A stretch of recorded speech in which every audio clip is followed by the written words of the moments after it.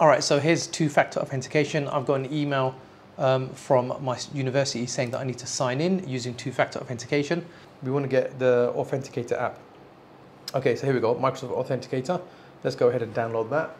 So once you've downloaded the Microsoft Authenticator app, go ahead and press next on your device here. Add an account. I'm going to go use the QR code. Now I can scan that code using the Authenticator app. Okay, so I've just clicked on school account like they've told me to, and I'm going to scan the QR code. So go ahead and scan.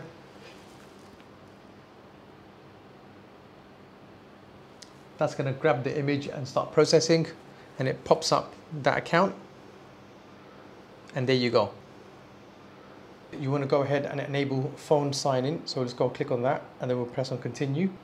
Which method would you like to use? We're going to go ahead and say phone, press on confirm, select your state and all the rest of it, and you should get an SMS or a text message, and then you can use that code from the text message.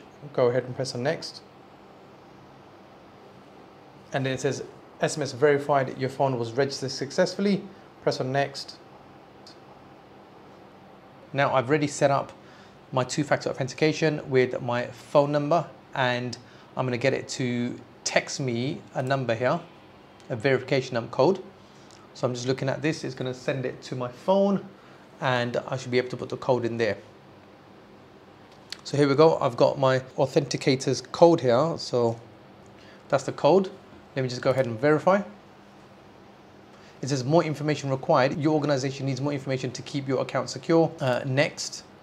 It says, do you want to approve this? I'm going to go ahead and say approve. And then that should log me in, use my Face ID. And it says Microsoft Authenticator has been approved. Click on next. Do you want to stay signed in? Yes, I do. Go ahead and press yes. And it's logged me in using two-factor authentication. So, as you've seen, you have to register your app. It's best to register your phone number as well. And then that way, you've got more options than just using the Authenticator app. You get an SMS activation to log in. I hope that helps out. Peace out. I'll catch you in the next one.